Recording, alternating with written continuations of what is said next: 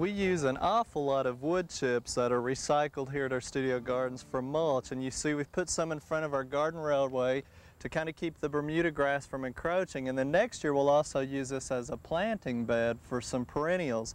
But one thing that's happening this time of year when we get the cooler temperatures and the moisture that I want to bring to your attention, it's actually a pretty common question, is when people start seeing these little mushrooms coming up through the wood chips or the wood mulch.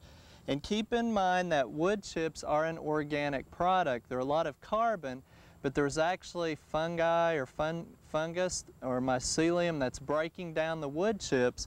And so what's happening, the mycelium is growing and breaking down the chips, and the fruiting body is actually the mushroom that you're seeing pop through the ground.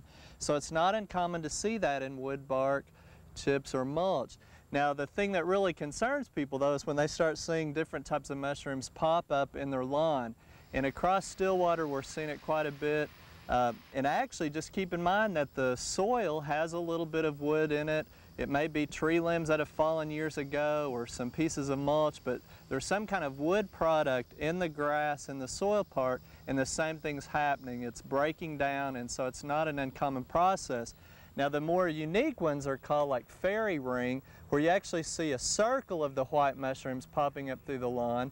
And because of the thick mycelium that's kind of like thread growing through the soil, sometimes the moisture and the nitrogen don't really get to the right area, and so you'll see even darker green circles, and it's pretty obvious. But you'll see these in the spring when we get lots of moisture, or during the summer if we get a cool spell and rain, and again in the fall. And there's really nothing to worry about. Some people want to come in and spray fungicides. There's no need to do that.